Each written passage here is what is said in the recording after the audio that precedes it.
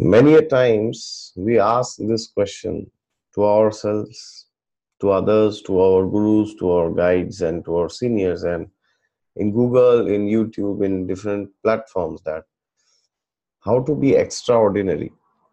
Well, everybody is unique, and thereby everybody is extraordinary in their own way. So, the question that how to be extraordinary has a pretense behind it, which means we think that we have to behave like somebody. That is why we want to be extraordinary. Although we think that that's being extraordinary, but that's actually being ordinary, because there may be many such people who look extraordinary and we are just trying to be like one of them. All right. At the same time, how do we harness the best within us? How do we transform ourselves into our best version? That is where we should be extraordinary. That is where we should try to be the best, not among others, but among our earlier versions, which means we should strive to be better than yesterday, today, and tomorrow we should strive to be better than today. That is how we become extraordinary. At the same time, the question is, how do we do that? How do we become extraordinary? How do we cross ourselves from who we were yesterday? So that is something very important which this transit is going to teach us, because Mars has now entered the sign of Virgo with so many other planets. And now essentially from here, Venus, Mercury and the Sun will separate from Mars, because from long time Mars, Mercury, Venus are going around in the signs of Gemini, Cancer, and then we had Leo, and now it's Gemini, and finally they are all going to separate after Virgo, of course. Within the next 20-25 days, everybody is going to be out. And Mars will stay in this sign, as you know, for the next 40-45 days till around the first week or 10th around of November, around that time. But the question is, what does this transit mean for all of us? Okay, so that is something which we will discuss today. And what exactly happens to your life will depend on your individual horoscope, on the dashas that you are running, and where your Mars is placed in your birth chart, and where is your Mercury, the dispositor of Mars, because Mars is in Virgo now, and Virgo is ruled by Mercury. Where is Mercury placed in your chart? How is Mercury placed? And so many other things, like for example, how much which are the major planets that are contributing to the house where Virgo is in your chart according to Ashtak Varga. Okay, so these are the things that will decide what will happen to you in your life. So whatever I say, if it doesn't match fully with your chart, don't think that it doesn't work or anything like that. Okay, you don't have to freak out, you don't have to panic. And yes, as usual, if you are new to the channel, then please subscribe to the channel. And if you want a consultation from me regarding this transit, then you can go down to the description section of my videos, where you will find the link to my website to book a reading with me personally. And yes, God is there with you all the time. Just look to him and you will find him. So now, what is Mars? We have to understand the tattva of the planets, okay, or the gunas of the planets, I would say. Tattvas are also important, gunas are even more important. So what is the what are the gunas of these two planets? Okay, Mars and Mercury. And many times they say that they don't get along well with each other. Why do they say like this? Well, what is Mars? Mars is a tamasic planet. So his guna is tamas. And Mercury's guna is rajas. So what happens when rajas and tamas mixes? Well, there can be many things which happen, but the thing is, we have to know how to utilize these energies. Now, what happens will depend on the chart. But the question is, how do we utilize these energies? The difference between an ordinary person and an extraordinary person is the difference in habits. Now, for example, many times people say that, oh, we should do time management. Have you heard of this time management? But actually, we all have the same amount of time and nobody can extend time. But one thing which we can definitely do is we can prioritize our time. So rather than calling it time management, it is actually, my guru used to say, it is more a management of your priorities in life. So when somebody is very, very, very successful in some area of their life, that happens because that person had kept that area as the topmost priority in their life. Okay. Otherwise, it is very difficult to be successful extraordinarily. We can have some ordinary success in that area. But if we want to be extraordinary in some field, we have to keep that as our first priority. And that means making the changes, the necessary changes in your life in a way that once without doing that, you do not do any other activity. Okay. So, for example, many times I get people mailing to me that, oh, I want to do spiritual practices, but somehow it is not happening. This is not happening. That's not happening. Why? So therefore, I started this mantra marathon last weekend, and I'm very happy. So many people have been doing it, and the last 2 weeks are still there, I would say. So if you have not joined, you can also join in that. So in that, what I did was I tried to cultivate a habit for 21 days. Okay, because see, the issue with Mars is Mars has a lot of tamasic energy. Tamasic energy, see, tamasic energy. The problem with tamasic energy is. It does not mean that people think tamas means there is no energy. No, it's not like that. Tamas means the energy is not getting utilized in the proper direction. Okay. And rajas means there's a lot of energy, but you don't know what to do with that energy. It's just flowing all over the place. So rajas means it's just flowing all over the place.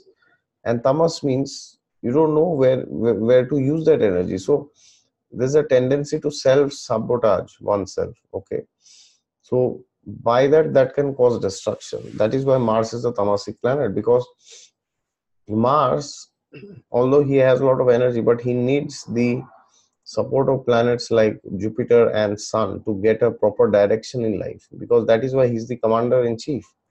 So the commander has to be told by the king what to do. And Jupiter, who is the priest, he has to tell the king what to tell Mars. All right, that's the way the flow happens. So therefore, during this transit, one thing which we can do is we can check ourselves that which are the things that we want to improve in our life, and we have to ensure that we keep them as the top priority, which means, if possible, that is the first thing that we do during the day. All right, because the first thing that you do during the day sets the tone for the rest of the activities of the day. So therefore, many times people ask me that, oh, I want to chant this mantra, I want to do this, I want to do that, when should I do that? Well, the best thing to do is in the morning, especially unless the mantras are exclusively for evening, because then you know that that is my top priority.